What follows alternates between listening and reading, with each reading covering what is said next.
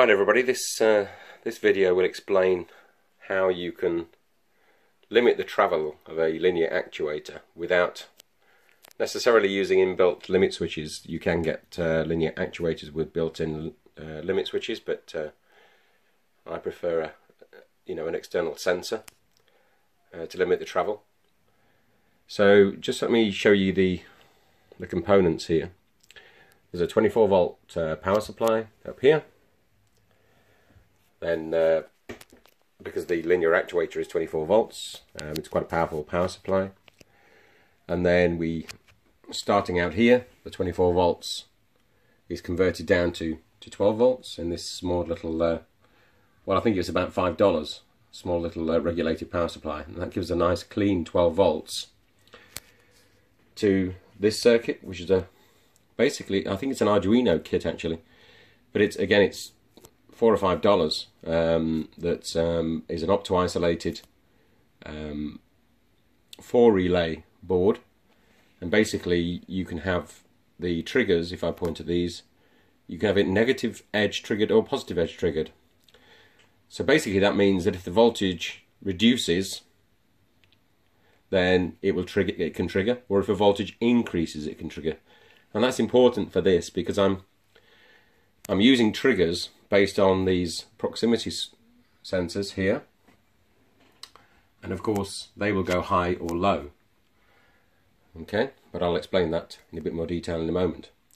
So basically this board is just taking the inputs from some proximity sensors and then turning on some relays, which are then coming over to this board, controlling the DC motor, the linear actuator control board. And again, these are fairly cheap. I think this was $10 or $15, and it's a remote control. Here's the remote control. There's a little remote control, up and down buttons. But basically this is a cheap and easy way of controlling a linear actuator. It's got a power supply, and then 2 wires go off to the linear actuator, and it handles all the reversing. And you can actually see in the wiring diagram here, the power here, and then the linear actuator goes across the motor terminals. And then if you do connect them, these are limit switch connections here on the board, and I'm obviously using those because I'm using the proximity sensors as limit switches for this motor. And you can see that I've just pushed a bolt through there, and then if you can see on the actual PC printed circuit board here,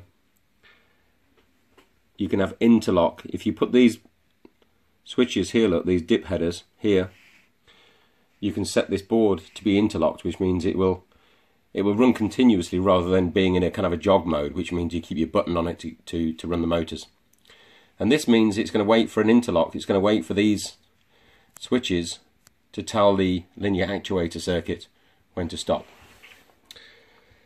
So I'll just go back to the proximity sensors. So the proximity sensors will obviously sense the presence of some material, and that could be a hand or a bolt or metal or plastic or even water. And then signals will come down here into these blue wires.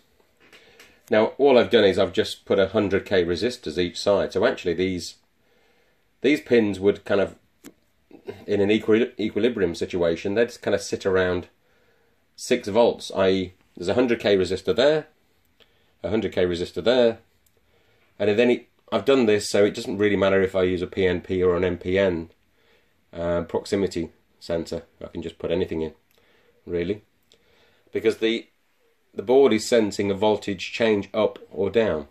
Okay, and you'll notice I've got only 2 circuits are active here. You can see the blue wires triggering, and the blue wires are the signal wires from the proximity sensors. And the reason I've done that is so the relays aren't on when when my linear actuator is up, just for this particular application. So at the moment, you can see from the LEDs that both of these relays are active at the moment, but the linear actuator is actually static in the down position. Okay, and when I put the linear actuator up, you'll notice that, and I'll just show you it going up, traversing up. You'll notice that if I do the same thing again, bring it down, you notice one of the relays is active. In the down position, they're both active, which is it's not normally in that state when it's down in my case. But when it's up, with my lid is closed,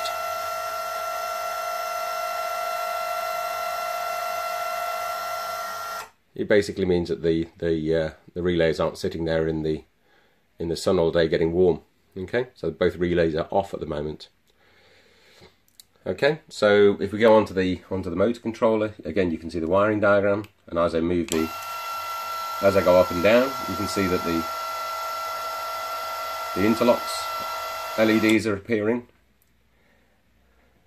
I'll do that again for you so you can see the LEDs.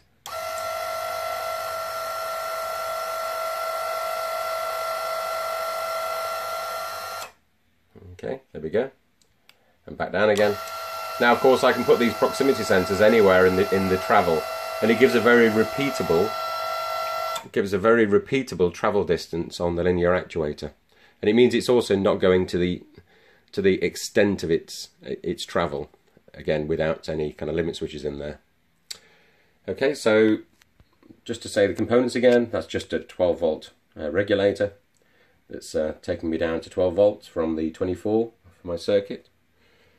I've got a 4 relay opto-isolating board here that's edge triggered, and I've set one of the edges to be low, and then the rest are high. In fact, I'm only using 2. The other one is high.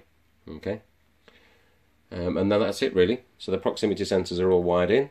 That's all connected, and then it's all functional and ready to be put into a box and wired properly. Thanks for watching. If you need any more information, then just see the link here and just send me a link, okay? And I'll try and reply to any questions about the source of any of these components.